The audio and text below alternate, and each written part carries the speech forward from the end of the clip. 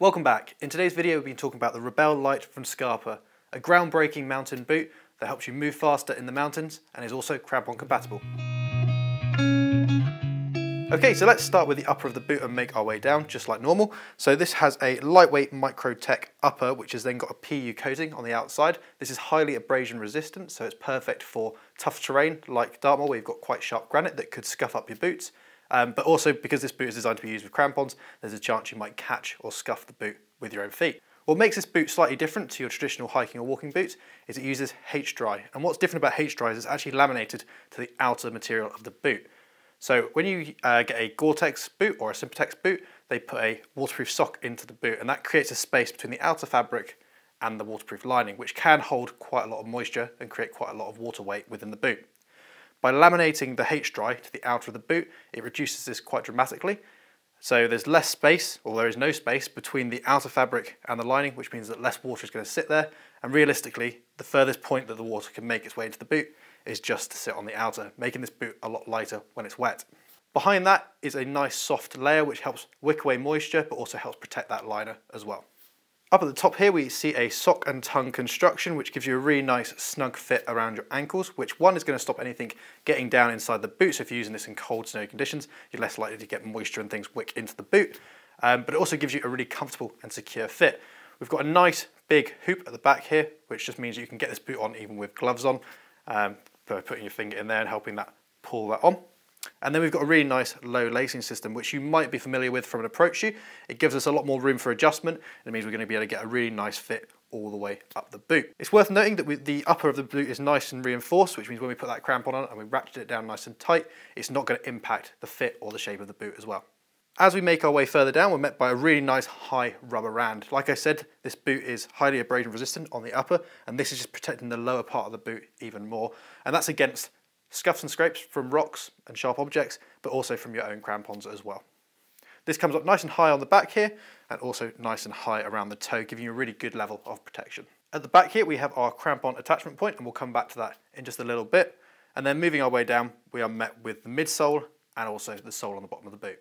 And that's where this boot gets really interesting. So we've got an active midsole on the bottom of this boot, and that comes with a crampon compatible TPU. This is different thicknesses depending on which part of it you're at, and this represents the blue part at the back of the boot just here.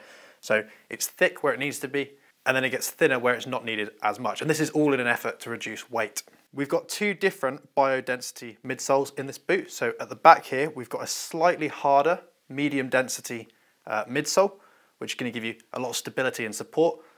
And then as we come towards the front, we've got another biodensity midsole, but this is a low density one, which is going to be more to do with cushioning and keeping the boot nice and light. On the sides here, represented, you can see it in black just on the side here, but we've also got it represented in orange on the other side, is a nice bit of side cushioning just to help with the comfort and overall feel of the boot. And then we have the ARG last, which is a asymmetric fit, so it's got a narrower heel to really help lock in and apply some heel tension, really hold in your heel when you're using this boot and you're climbing in this boot and you're moving fast. But then it broadens off towards the forefoot, so it's getting a bit wider around your toes. This is true to size when it comes to fitting up, and it fits true to size on the Brannock device as well, which is what we use to measure your feet. This got quite a low volume toe section, so it comes down nice and low just to give you a bit more technical precision when you're using this as a scrambling boot. And at the bottom we've got a really nice spring through the shoe, and what that does is give us a more natural gait in quite a stiff boot, and helps us move more naturally and more fluidly as well. Moving on to the bottom of the boot, we're met by a Vibram sole. We've got a nice heel break at the back here, and we've also got a few different lug patterns as well. So we've got multi-directional lugs, but different parts of the boot do different things. So this outer part of the boot is the propulsion area. That's designed to help keep you moving forward. We've got our maximum grip area hit the front here, which is also sometimes known as a climbing zone. So it's giving you a lot of surface area to make sure you've got maximum traction. So when you're scrambling and doing those kind of things, you're getting lots of grip.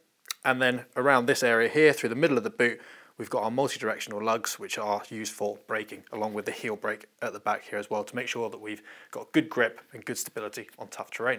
So as I mentioned earlier, this is crampon compatible.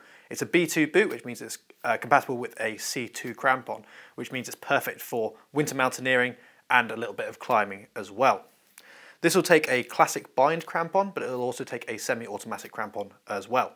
So we'll pop a few things out of the way and then I'll give you a demonstration on how to fit a semi-automatic crampon. And for the demonstration, we'll be using the semi-automatic Petzl Sarken crampon. Okay, so we've got our boot and we've got our semi-automatic crampon here from Petzl. There we go. So that's the crampon as it would arrive in the box. What you're going to do is open it all up and slacken off all the cord. In the middle here, we have a small adjustment point which you can change the length of the boot as well. And that's just using a little lip at the back here. So grab your boot, make sure everything's flattened out, pop the toe bit into the rubber toe cap, which will then mould to the front of the boot. And that's what we mentioned earlier about this being nice and rigid, so when we apply tension, it's not changing the shape of the boot. We then get our clip at the back, pop the bottom of it into the little lip in the back of the boot, and push up, and it will click into place. We then tighten this cord here, bring it round and thread it through our tensioning buckle just here, and that's going to allow us to get a nice tight fit on the crampon. Obviously the last thing we want is this coming off when you're out. Once you've got it through the tensioning part, pull nice and tight, and we're just bringing in this rubber toe cap. Like I said, because the top of the boot is nice and rigid, we don't have to worry about it changing the fit of the boot.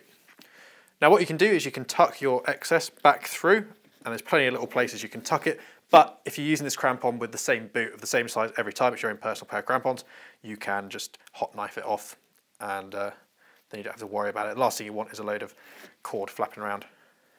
So you can just tuck it in the back here, but hot knifing it would definitely be easier. And just like that, the crampon is on the boot. It's a really simple process, and once you've done it a few times, you'll have absolutely no problems doing it.